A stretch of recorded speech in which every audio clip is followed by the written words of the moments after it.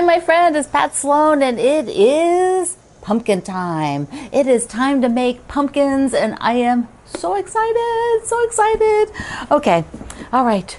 We had to have a plan. We're the month of September. We're making a pumpkin quilt, and there's options. So first, I originally bought the Jolly Bar. This, whoops, there we go. This one, which came with a free pattern, and that's exclusive to the Jolly Bar. So only those of you who bought the Jolly Bar have this pattern, which there's a lot of you. And so I thought, oh, there's tons of these. Well, you bought them all. So then more people wanted to still make pumpkins along with me. So I suggested that you pick up this pattern. So this one has a similar pumpkin, and it's really darling, and many of you love this pattern. It also has, my printer was out of ink when I printed this, but it also has a mini version, which is so darn cute. Now there are other pumpkin patterns out there, so if you happen to have one that you've always been wanting to make, this month on Tuesdays, sew pumpkins from it. So that is kind of how this is going to flow. I'm going to lay out and talk about a plan for working on the pumpkins, because there's kind of two ways to approach it, but I want to show you the first row. So the one I am doing has 3 rows of pumpkins. So I'm going to do the 3 rows, and I will be doing mini pumpkins along with us, along with this month. On Tuesdays, I'll also be doing mini pumpkins. And so I'm going to talk about fabric for that, because they're just so cute. I have to make them.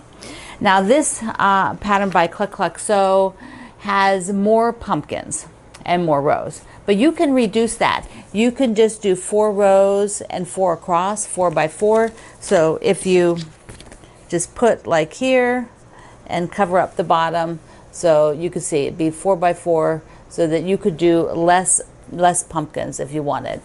You still have to do another row.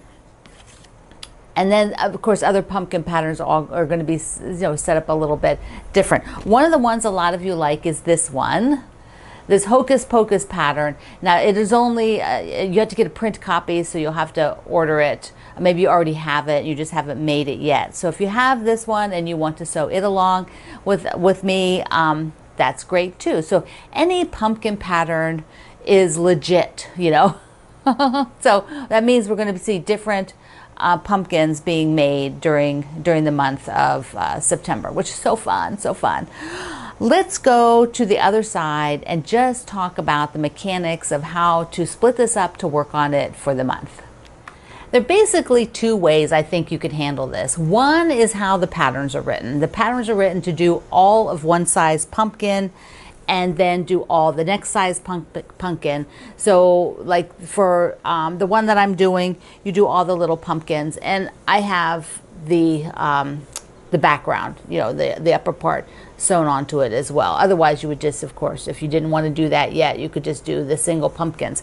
But the patterns in both of these, the Quilt Sew one of pumpkins and the Jolly Bar one, it's all make this size pumpkin, how many you make. Next size pumpkin, how many you make. So like here are these guys with the vertical, and you can see you're going to have the same thing in this pattern. You're going to have vertical pumpkins, and then there's the patchwork pumpkin on the Jolly Bar one, and this one has a checkerboard pumpkins. So you can see the checkerboard pumpkins. And then horizontal pumpkins, horizontal lines, and this one has horizontal lines. So they have very similar pumpkin feels to them. This particular pattern has leaves on it, same with the mini. The mini has, I know you can't see that. I'll pop a picture up. There, that's better. So the mini has leaves. So that's the kind of a difference between these pumpkins and the Jolly Bar pumpkins, is that this one has a leaf on each of the pumpkins. So making all of one kind and then moving on to the next style is one method. The other method would be to work a row. So in my case, I like to work rows. But I'm going to talk about both each week. So I will, there are 1, 2, 3, 4, what's it, 1, 2, 3, 4. There's 4 style pumpkins in this one, and there are 6 in this one. There's 6 different style pumpkins, because some have the same pattern like the checkerboard, but there's a tall one and a shorter one. But I like to do the rows, and so this will be 3 weeks of rows for me, and I'll be showing you each row. If you're making this one, and just say you make it a little bit smaller, like a 4 across, 4 down, then on the 4th week you'll be finishing up yours, and I will be doing the minis the whole time. So I'll be making, and there's how many rows on the mini? There's 4. There's 4 rows on the mini. So I will be doing those. And I'm going to make a mini here today. I'm going to make one and show it to you because they're so cute. I can't wait to make one. I can't wait. So now that you have that decision, that's what you're going to do. You're going to decide, do I make, you know, horizontal, you know, like, so I have to make one of each, or do I make all of the one size? And then you have to split that up for your week. So if you have to make, like, so this week you would make all of the little mini pumpkins, and on here, let me just show you this pattern, because if you're just joining in, you can't get the other one. So I will just show you here instead. Okay, so I can't show you the directions, of course, but I just want to show you how it's laid out a bit. I've got some sticky notes on here. So here are the 6 different styles. So if you have 4 weeks, maybe you're doing 2 for, you know, 2 at a time, 2 at a time, 2 at a time. That's 3 weeks, and then you leave the 4th row for setting. That would be how I would do it for a month. You know, just do these 2, and these 2, and do all of them. And it tells you how many. You're just doing 1 of those and 2 of those. So maybe you want to even bank it up this week and do all 3 of these if you're doing it that way. Otherwise, you could just sew the row. You would sew, you know, there's 1, 2, 3, 4. If you're doing 4, you just leave that off, then you would just sew these 4 blocks. And maybe you do another, if you're doing, you know, do another couple for the row down. It's a lot of options, but that's good. It's fun because you can do it the way that works for you and how you like to think. Because some of us like to sew it all together, and other ones really just like to do the same pattern, you know, to get all of them out at once. And then here are the directions, and this is kind of a booklet style pattern, and really nice directions, tells you exactly what to do. These are super easy and fun. So many of you have just gotten either one of these and zoomed along. Okay, let's talk about the minis. The mini. Because I want to decide on fabric. I'm going to make one, but I'm waffling. Honestly, I'm waffling on fabric because I actually have a lot of Halloween things done like this right now.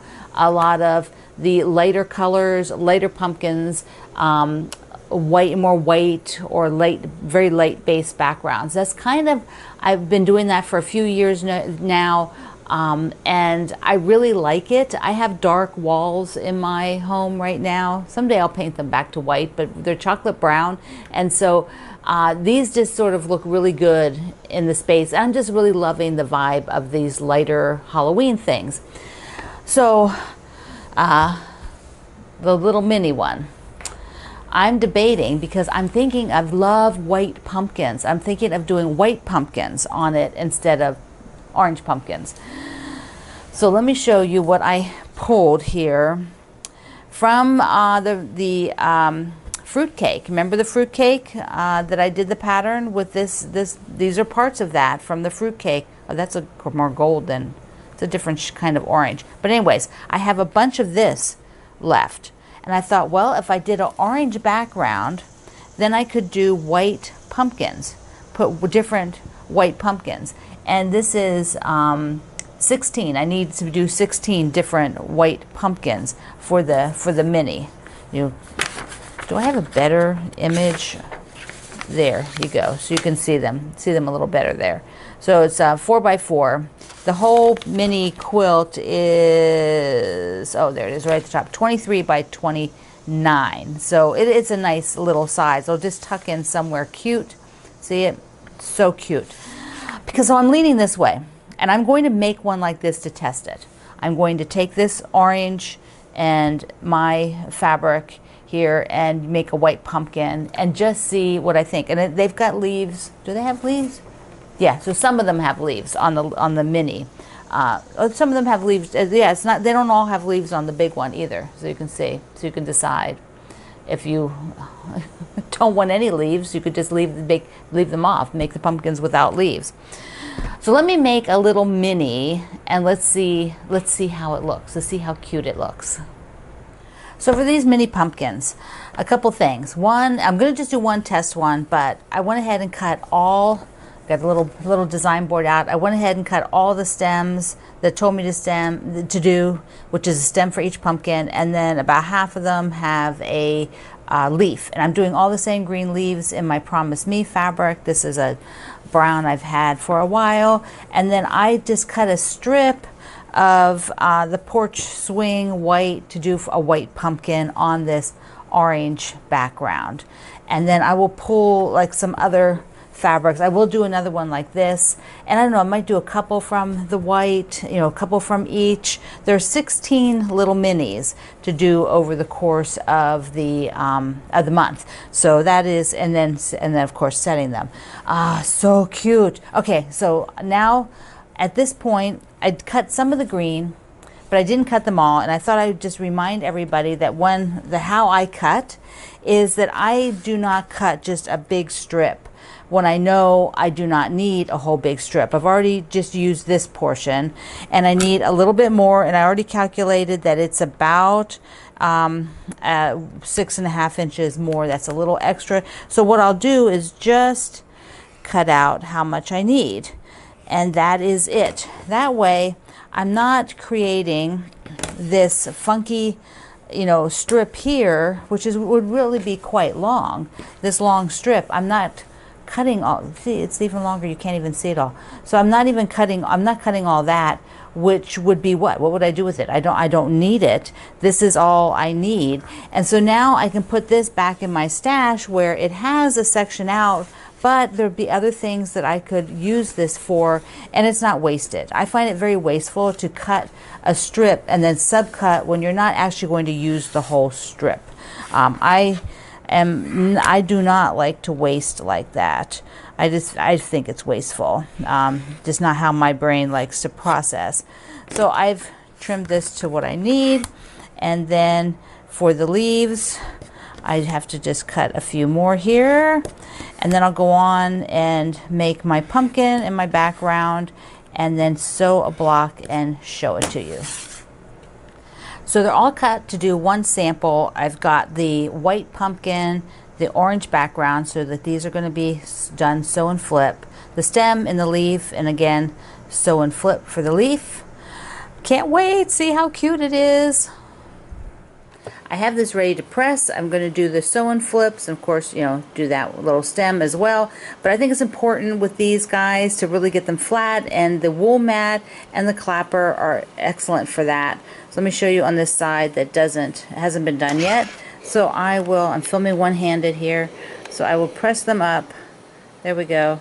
Press, press, press so that they're nice and warm. You've got the heat that's going through on the wool mat to the fabrics, and then the wood is going to sort of draw that up as well, and then I would let that cool.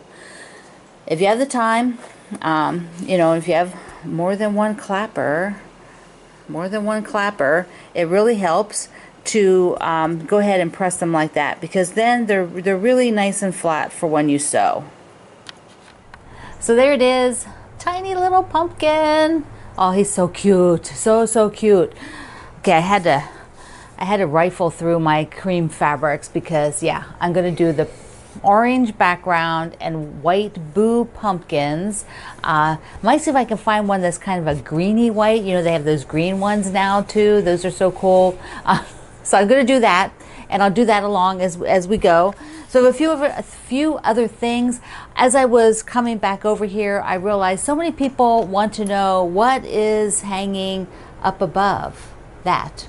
What is that quilt? So let me just show you. So a few times people have said, oh, show us what's on these upper walls. This is a vaulted ceiling in my family room. See, here is the desk, the camera equipment, the deck, into my kitchen, into my living room. You've been there. The dining room is first, and the living room. It's a small home.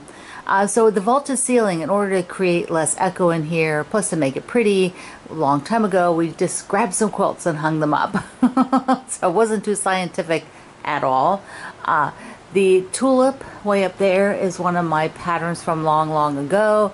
This is a Barnstar painted block. It's a resin, not resin, it's on a lightweight board. The company's not in business anymore, but it's really cool. I love it. And then, let me see, I have got to get over here. Now, the small piece right up above, this was made by Susan Aki for our Splendid Sampler book. That was her block in the Splendid Sampler, number 2, and she just did it in repeat. This one was a sew along. It's a sampler, and it's like crazy fabric. And I used it all, like all the crazy fabric. I didn't add anything to calming at all, and that no calming except for that little inner border. There's just stacks of, there's some selvages, some other supplies, and then way up at the top are just 2 table runners, because now I could come way over here. I should have showed you those first since I was started over here. There's my design wall. You can see I can reach up to here with the ladder, and that's a ladybug from one of my earlier books, and then the shamrock basket is from my Tour of Ireland book. And so that is what's up high that you rarely see. There you go. Now you know the mystery. They're just things that were put up there when I first moved into this studio many years ago now, when I first moved into this family room of the house, and they've just stayed there because they're good sound barriers. And then I did switch out the one from Susan, that Susan Aki gave me, because there was something else bigger there, and we had to do some work on that portion of the wall. So when I put something newer up there after that wall work was done last year, I think. So I have a couple things in the mail. This came from Peg in Iowa, and she said she was sewing with Robin Pickens fabric, which is called what? Forest Frolic. It's so cute. So cute. You all are loving that fabric. So once she was sewing with that, she made me mushrooms. Peggers, this is so darling. You are just spoiling me, girl. You're spoiling me. So she made this so that I could make it into a pillow. A nice little pillow. This is going to be so cute. And then she sent along another piece of the fabric.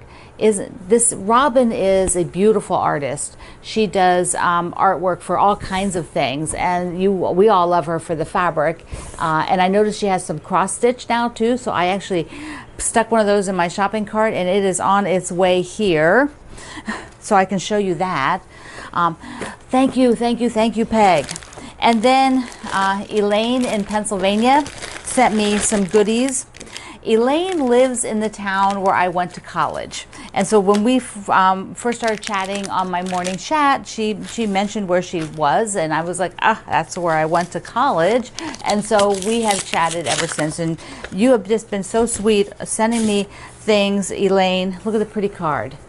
Look at that. All right, so what do we have? Oh, frogs. Super cute frogs. I love them. They look yummy. And then so I have a little collection. I see a quilt block. Look at this, the mermaids. That might go with that sailboat fabric that came the other day. And what is in here? Oh, so cute. Let me just first show you the little blocks. So she made a couple of little blocks. Look. Oops, let me get in business. Look how darling these are. These little animals, these little critters. Oh my goodness, a hummingbird is so sweet. And the little Scotty dog. Oh my goodness. They are so darling with a little eyeball. Oh, Elaine. And then she sent some railroad fabric, which I need to do Greg a railroad quilt, don't I? Something with railroad fabrics on it. That is super nice. Super nice. And some pretty pens. Oh, I love pens. And what's in here? There's 2 more things here. This is cute. Looks like a wee little gnome charm. Aw, look. He has a little knit outfit and a little knit hat. So sweet. And I spy, oh, look at this basket with the cherries and red stripes inside. Aw, thank you, thank you, thank you. Mwah. This is so cool. It was all kind of folded up nice too. Look at that, folds. Travel, so you take it with travel. Okay, my friends, we're making pumpkins. Whether you're making from the Jolly Bar because you bought that, whether you are going to do this pumpkin, whether you are going to do the mini version like I just showed you with the little pumpkin, or another pumpkin pattern. Today kicks off pumpkins, and I will do some quilt parades of your pumpkins, so be sure you are sharing them. So I love you. Mwah. Thank you for being here in the Sloan Zone. I will see you online.